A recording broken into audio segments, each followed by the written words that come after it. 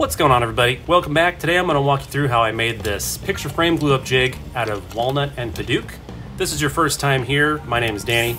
I do mainly small shop, budget builds, tips and tricks, occasionally some tool reviews, things like that. If you're interested in those kind of videos, please consider subscribing. It helps me out a whole lot. So I just started off by digging through the pile, finding long enough pieces of walnut. Then I just started blanking everything out into 24-inch sections. After that, brought everything over to the joiner just to get a flat face and a flat edge before I brought everything over to the table saw.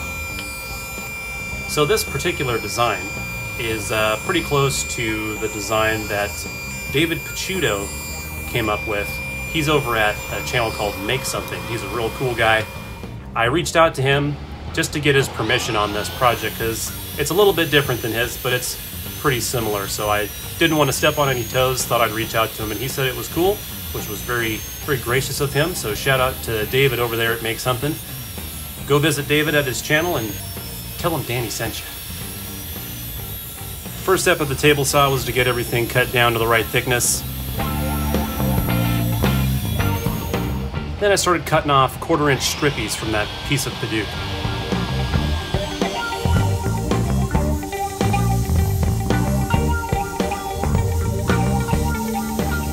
Isn't this wood gorgeous? You ever used Picciuto before?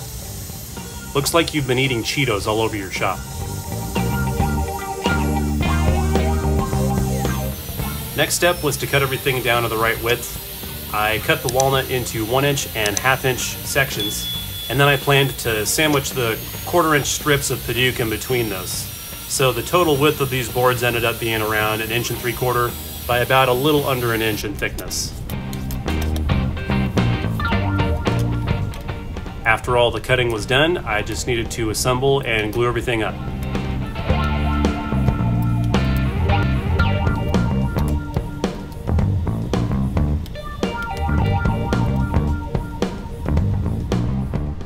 So you might be wondering, Danny, where's the intro?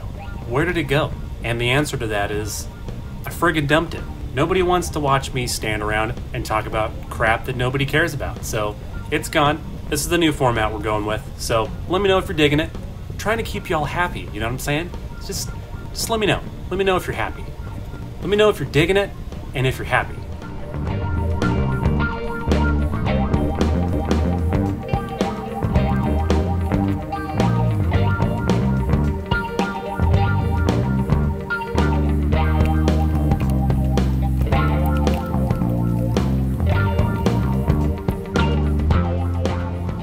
Once everything's dry, I'm just using a scraper here to get the excess glue off.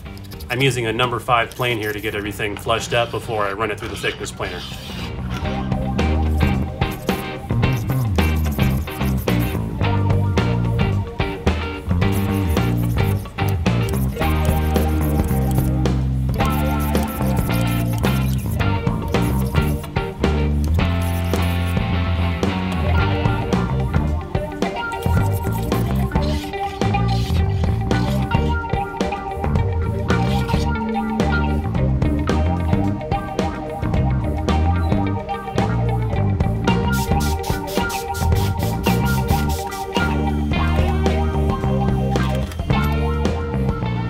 This has saved me a lot of time. If you haven't seen this video yet, I do an unboxing and kind of a light review of this particular planer. If you're interested in that at all, I'll link to that at the end of the video.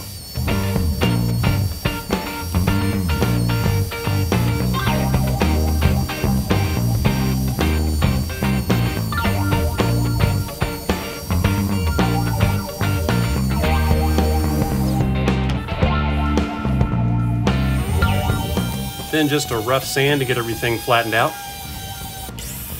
Then I just started cutting down the wider board into, I think it was 5-inch sections to give me my corner pieces.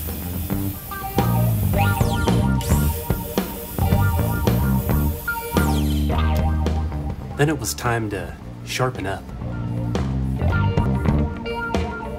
So instead of using a round over on all the corners, I just used a plane to whack them down a little bit.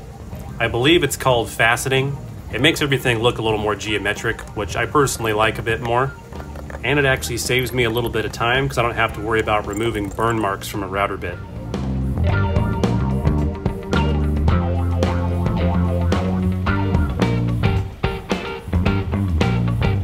Next, it was time to mark out the centers on each board, then draw out the 45-degree angles on each corner piece, and then finally marking out all the hole locations for the drill press.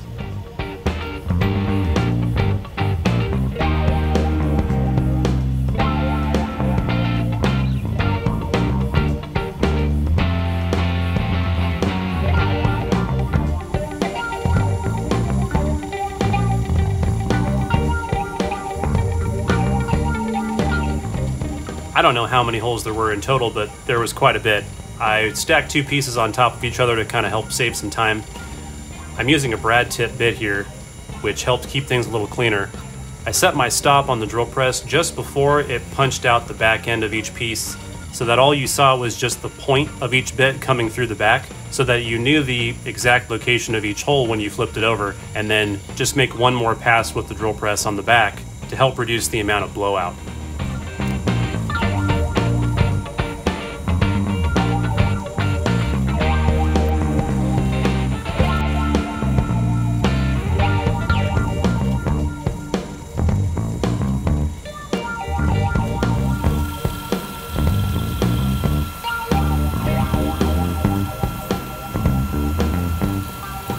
Next step was just to cut out the 45-degree angles on each corner piece. And I used the bandsaw for this. There might actually be a better, more accurate method than this, maybe with like a table saw jig or something. But this is what I went with, and I did actually have to clean up some of the blade marks with a chisel afterwards.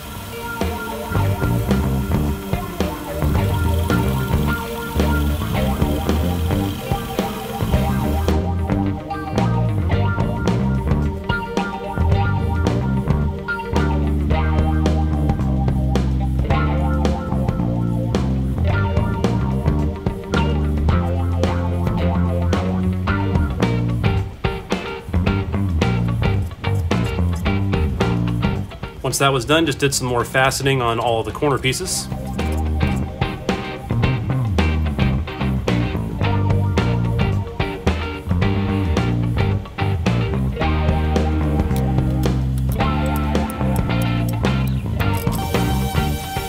Then just a final sand with 320 grit.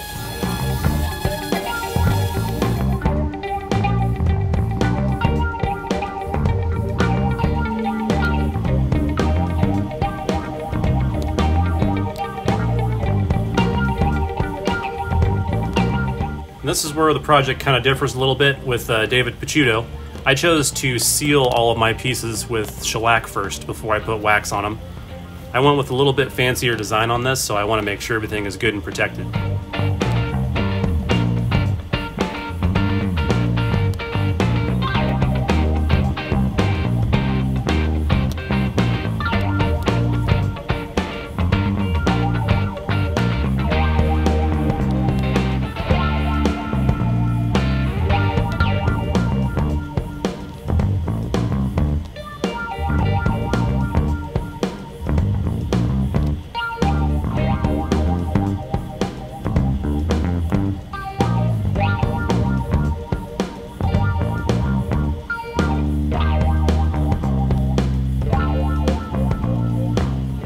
After that, just gave it a generous slathering of paste wax, just to help resist any wood glue that's going to come into contact with the jig.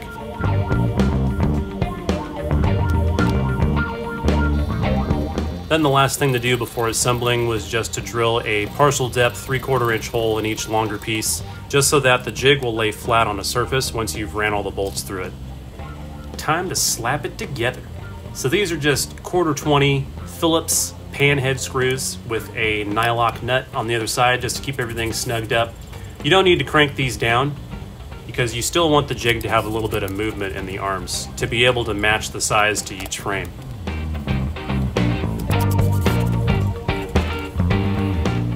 I think these screws are like 3-4 inches long. Really doesn't matter. Just get them long enough and whack off the excess. If you've got an angle grinder, that works great. Hacksaw works too. But once that's done, just take a file and smooth out the top of each screw so you don't cut yourself while you're using the jig. Now that the jig is done, we need a friggin' picture frame. So I cranked one out in like 30 seconds, thanks to the magic of editing. But if you would like to see a full picture frame build, stick around and I'll link to one at the end of the video.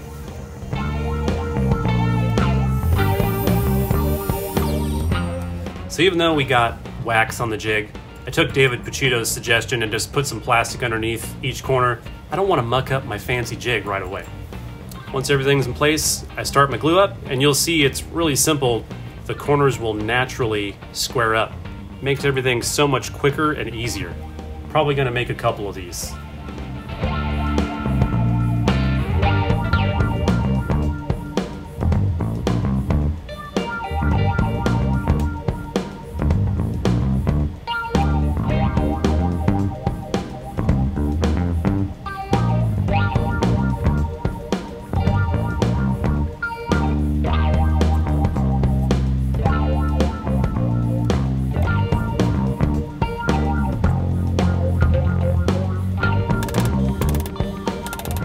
As you can see, everything turned out real nice and accurate. This is exactly what I needed. So hope you found that useful. If you did, give it a like. And if you'd like to see more videos like this, stick around because I've got a couple more for you coming right up. Make some cool stuff, and I'll see you on the next one.